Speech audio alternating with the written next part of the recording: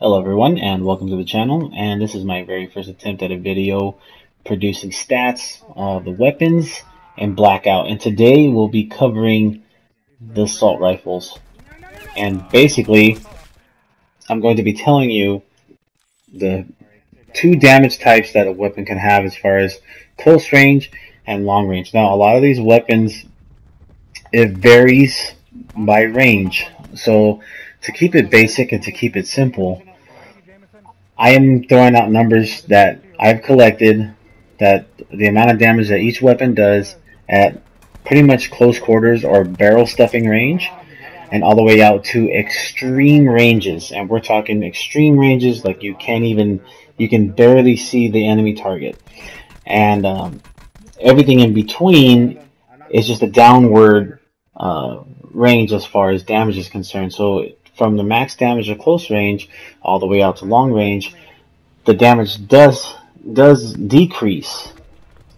However, it's way too many numbers to throw out at people, so I thought I'd just try to keep it simple as just the two basic, which is up close and extreme ranges. So without further ado, I will first be putting up the weapons as far as the damage that they do from close quarters to long range, and we're talking extreme long range. And then a little later in the video, I will also be putting up the amount of damage you can do, or at least the amount of shots that it takes to drop enemies with levels 1, 2, and 3 armor, both with either 150 or 200 health. So as you can see here, we're starting with the Rampart with 37 up close, 29 at a distance, KN-57 with 37 and 26, and the SWAT with 36 and 25. And as you can see, the Vapor with 32 up close, 24 at a distance, the ICR same numbers, and the Maddox with 27 and 22 at a distance. Now what's to follow is the breakdown of every weapon and what they can do as far as against opponents with 150 health and 200 health and all 3 levels of armor. Pretty much is a breakdown of how many shots it takes to drop that person. He's right here, this middle tree. Yeah. Fucking bastard. I didn't know that guy was right there. Dang, this guy's weak. He's gonna finish me. Motherfucker, dude.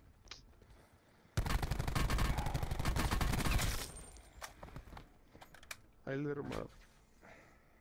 I got one in here. Man.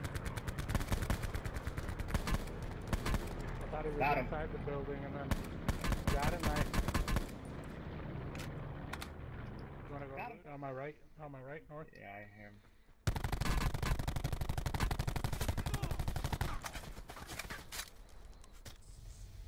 One's knocked. Who the hell is that? You got the other one?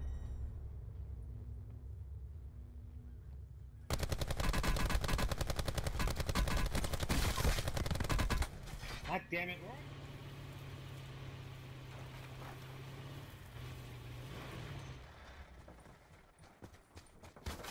Oh, behind, west. He's down. Mute's down. Shit.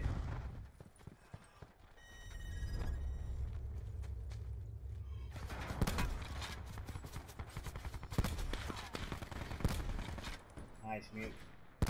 One down.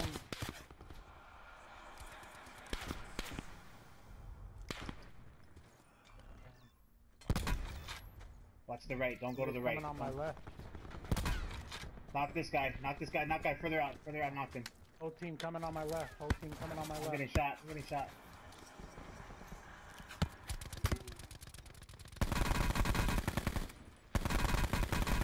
On your left, Jack. Yeah, that's why I shot. So there you have it. Yes, it's a lot of numbers to take in and a lot of numbers to crunch, but yeah, in a nutshell, that's what it is. Basically, what determines a lot of these weapons and the differences between them is the fire rate and accuracy, I have to say. Obviously, the weapon with the higher fire rate and better accuracy will be the winner, especially if they have the same amount of damage that can be dealt. it has to do basically with the balancing factor that the creators of the game put into it, as far as, you know, if a weapon does higher damage, they're going to make it shoot slower, they're going to make it have more recoil, just to keep it fair when going up against a weapon that has better accuracy but less amounts of damage. Anywho, I hope you guys enjoyed this video. Like I said, I know it was kind of sketchy, but it was my first attempt at creating a weapon statistic video. I hope it was very useful to you guys.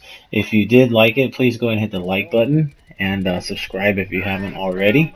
And I will definitely try to bring more weapon stats to you guys in the future. We got a lot more to cover, especially the SMGs and everybody's favorite, the sniper rifles. So I thank you again for watching, and I'll catch you guys next time. There's still one behind the tree. The rock.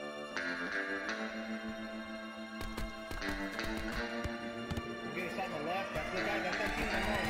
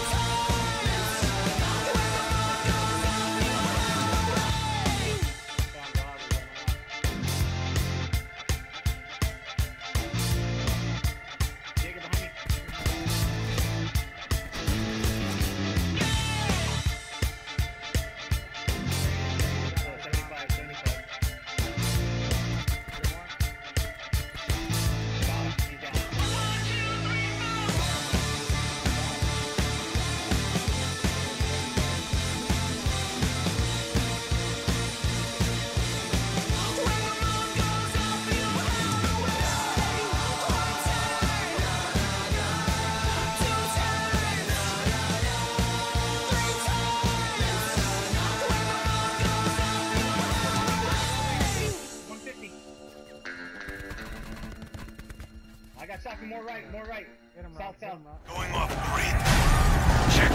Check fire.